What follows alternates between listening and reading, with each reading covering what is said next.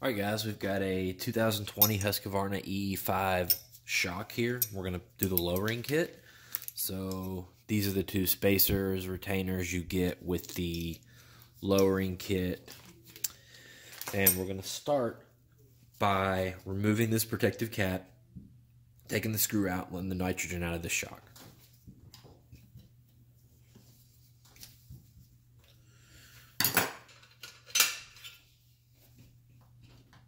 This is a 4mm Allen, and you want to let it out slowly. So give it a couple twists and you'll start to hear the nitrogen dissipate, and then let it go and let it just slowly, otherwise it's pressurized, it'll shoot out.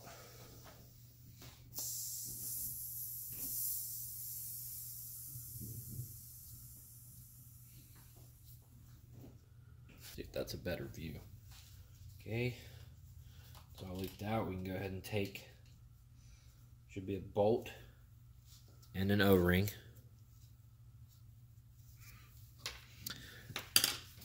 We can actually go ahead and take the spring off the shock. We're going to do this by giving a couple whacks on this top nut counterclockwise.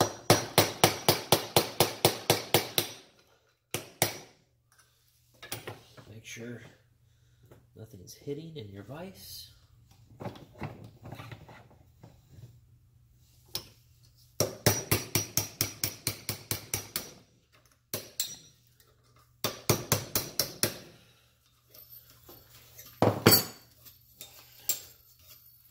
Loosen that up.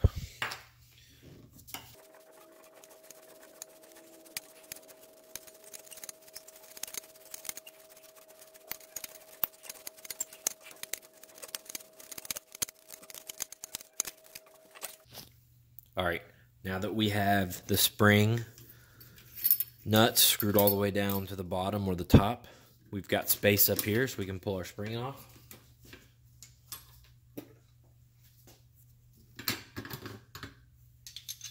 Set those to the side.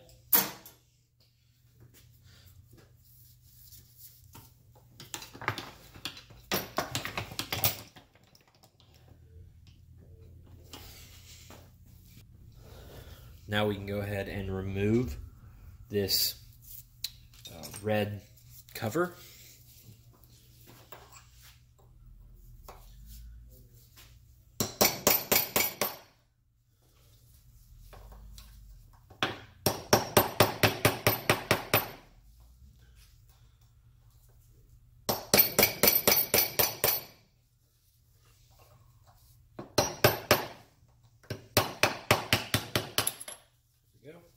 Alright guys, so you can take something like a punch or a big screwdriver, put it on the metal part of the seal head body and push down.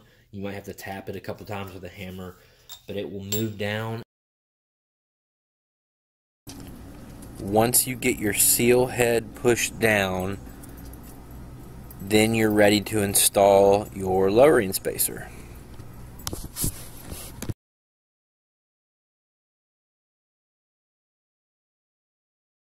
So the groove is going to go up so that it sits under the circlip, and you're just going to slide it down, pushing down the seal head as far as it needs to go so that you can get your circlip back in its original groove.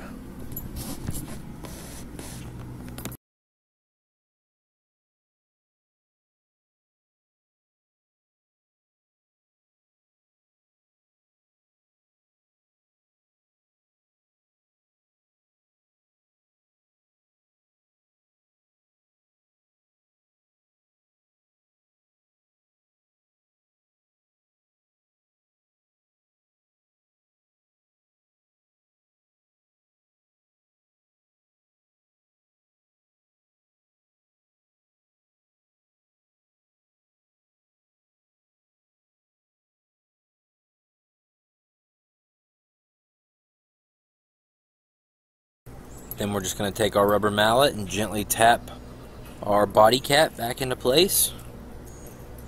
And that's it. It's installed.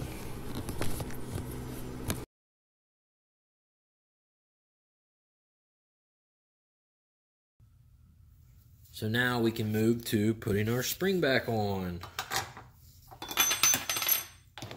These shocks are actually harder to work on than the big shocks because they're just not made to sit in these vices. These nuts are going to have to be all the way down.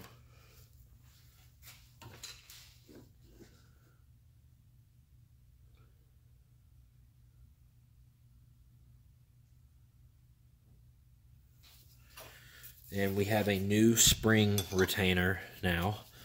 You can see that's our old one.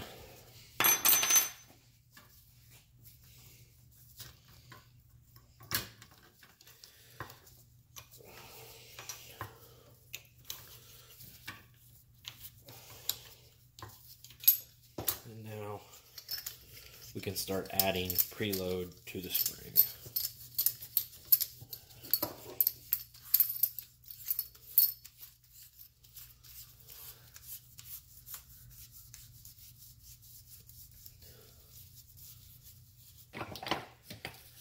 Alright guys, there's your EE5 shock. Now all we have to do is fill it with nitrogen via the KTM repair manual and you're good to go. Thanks for watching.